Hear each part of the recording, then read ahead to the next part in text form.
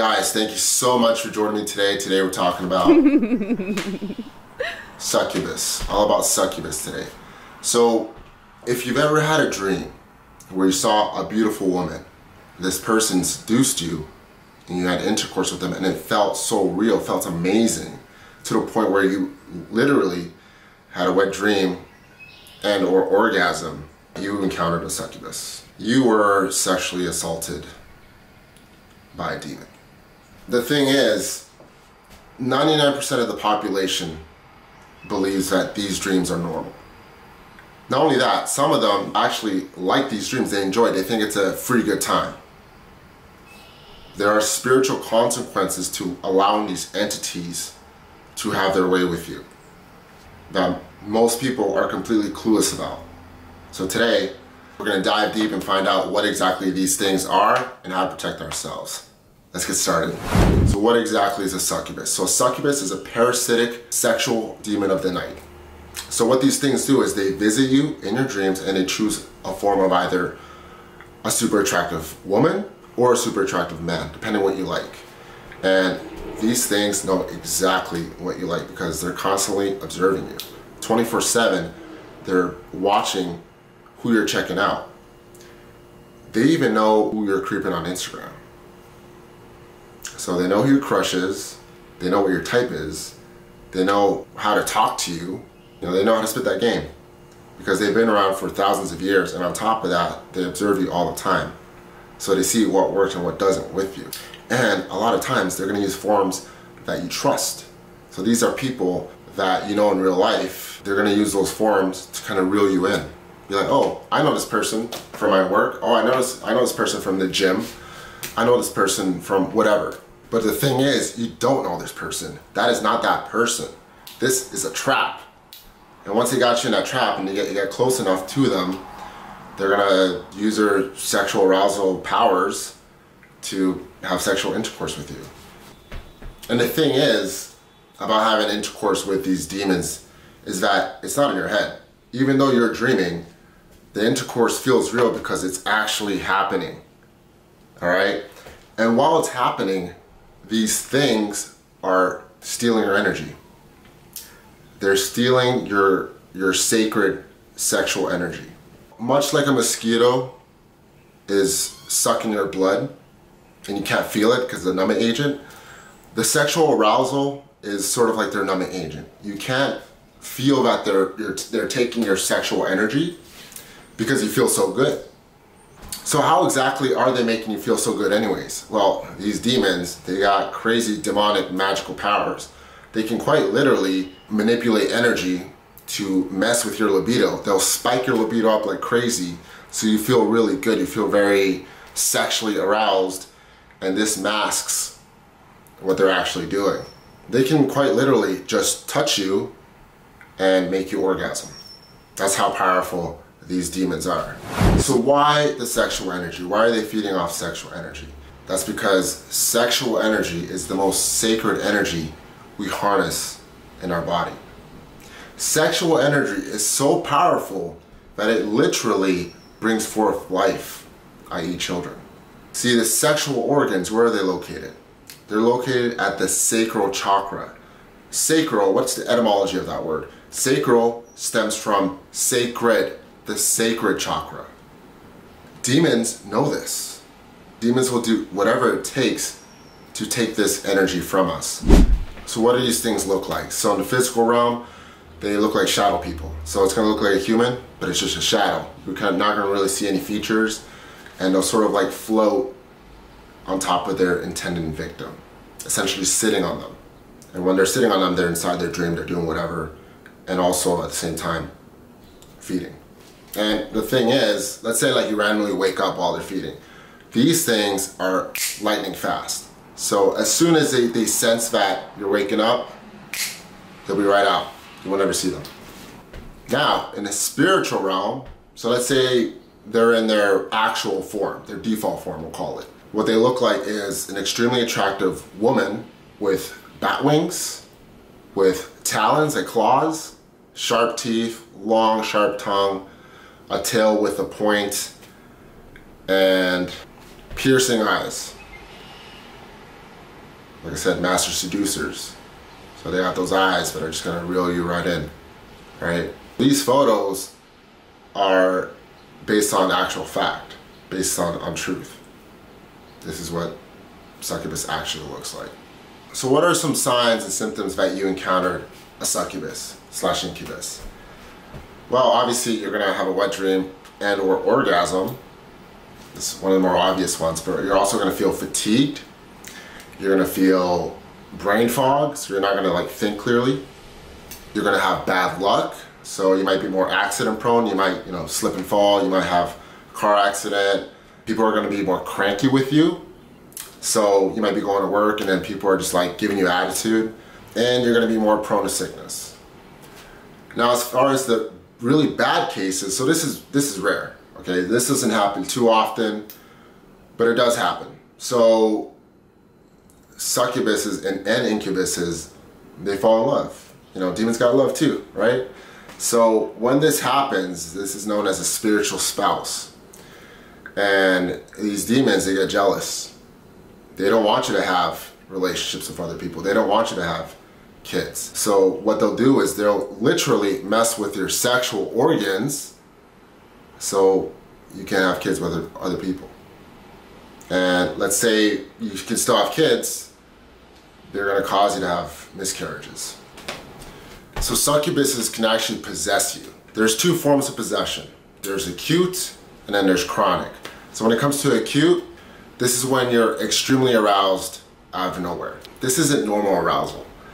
I'm talking like this is animal-like. Like you're an animal in heat.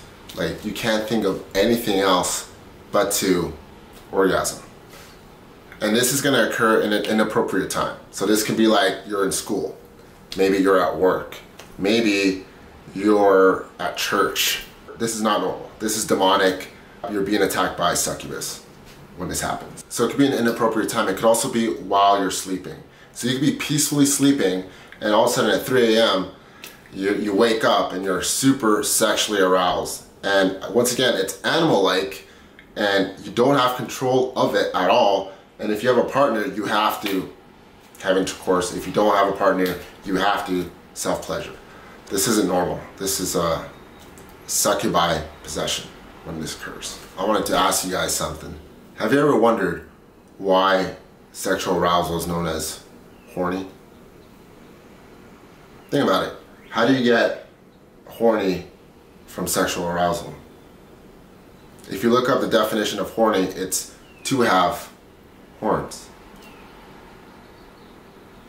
So what's a chronic possession? So a chronic possession is when an incubi or a succubi possesses a person, and it's a lot more subtle than the acute possession. So it's not going to be noticeable to them or to other people around them, but it is happening and it does affect them negatively, very much so. So in terms of women, if she's promiscuous and has a roster of men that she rotates for her pleasure, that's a sign. If she uses lust and sex in exchange for money, that's another sign. Because what is money? Money is just another form of energy, right? And when you're exchanging lust and exchanging sex for money, you're essentially doing what a succubus does, because what does succubus do? They are using lust and sex to take energy. That's what these women are doing when they're exchanging their lust and sex for money. And another sign is they don't view men as people. When it gets to the point where they don't view men as people and they view them as prey, literally as food, that woman is viewing men no differently than a succubus views a man. So what about the man? What are some signs that a man is possessed by an incubi demon? If he has a roster of women that he's rotating for his pleasure, that's a major sign. Because he's using his lust and his charm to get these women in bed, get what he wants, and then he ignores them. Essentially, he's treating them as objects of pleasure. He's taking the human aspect of these women and using them for his pleasure, really. Because what is sex? Really ask yourself, what is sex? Sex is sacred energy exchange, all right? What does that mean? That means when you have sex with someone, you're literally exchanging energy. It's a give-take. And these guys, all they do is take. You know, they're gonna see a woman that they're attracted to, not just physically attracted to, they're attracted to them on an energetic level, just subconscious. Or sometimes they might be aware of this reality and want to take their energy if they're really messed up dudes. So what they'll do is they'll sleep with these women, take their energy, drain their energy from them, and then ignore them. He literally did what incubuses do. Because think about it, as I'm talking to the women right now, think about your life. Whenever a man has come into your life, where he's charming, he's good looking, he has everything that you want, he sleeps with you, stops talking to you. How does that make you feel? It makes you feel sad, depressed, drained. Just like what an incubus does in real life. They drain you of your energy. These guys are possessed. These playboys, these red pill dudes like Myron Gaines from Fresh and Fit talking about how men need to sleep with 50 women before they settle down. That is bull.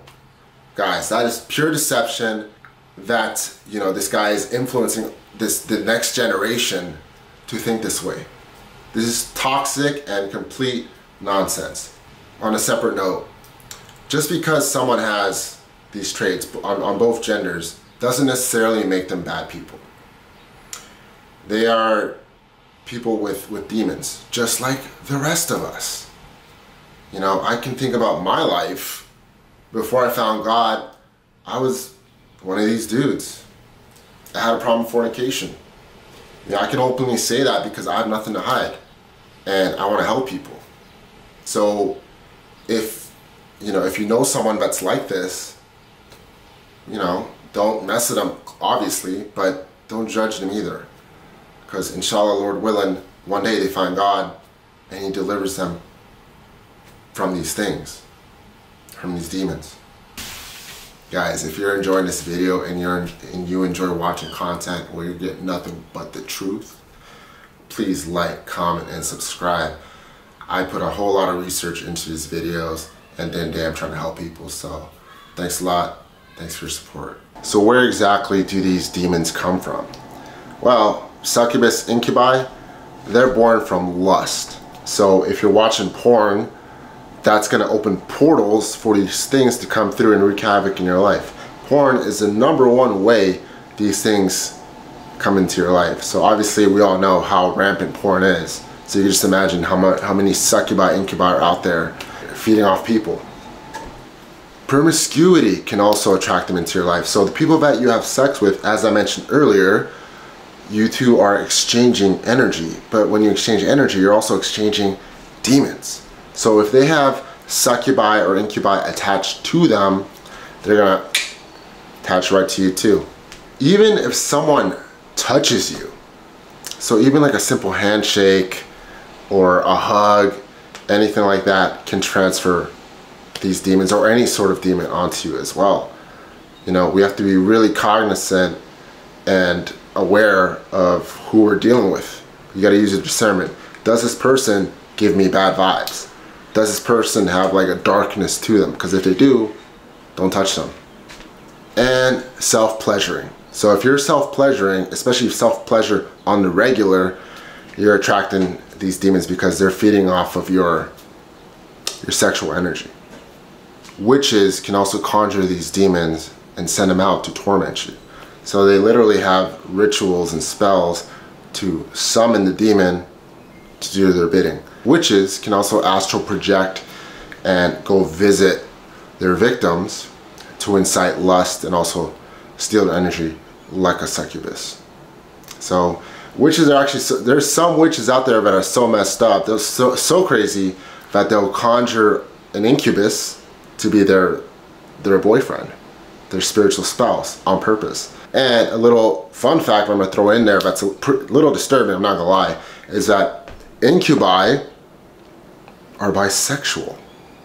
So they will literally have anal sex with,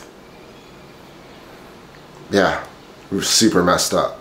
You have to realize, guys, that whatever happens in the astral realm, i.e. in a dream realm, correlates with what happens in the physical realm. So for example, obviously, succubus, incubi, they can give you wet dreams. They can give you orgasms. They can also give you scratches, bruises, if it's really bad, right? If they're seriously SAing you, they can do that as well. There's also some demons that can kill you in your sleep, okay? You ever hear about those people that have heart attacks, or they die from not being able to breathe while they sleep? What do you think that is? You know? And Hollywood has made references for a long time about this. So if you guys remember the movie Nightmare on Elm Street, where, you know, Freddy Krueger, the main antagonist, the dude with the scissor hands, he goes into these kids' dreams and literally kills them in super violent ways. There's some truth in this. Okay, obviously that movie is a huge exaggeration of what actually occurs, but sometimes, especially the powerful ones, these powerful demons, they can hurt you in the real world through your dreams. So once again, guys, we got to get God's protection out here, you know. And that takes into the next subject. How do we protect ourselves from these things? First off, we have to have a relationship with God. So I know I sound like a broken record here with every single video I bring this up, because God literally is our #1 way for anything in life. For money, for protection from evil, for love, all that stuff. Okay, so we have to pray to Him as often as possible. We have to have an active relationship, try to refrain from sinning, i.e. sexual sins. And then He's going to send His angels to protect us while we sleep. Okay, so that's the best way to protect ourselves. Anyways, thank you so much for being with me today. I really hope that you guys take knowledge with you. It's going to help you throughout in your life. And yeah, peace.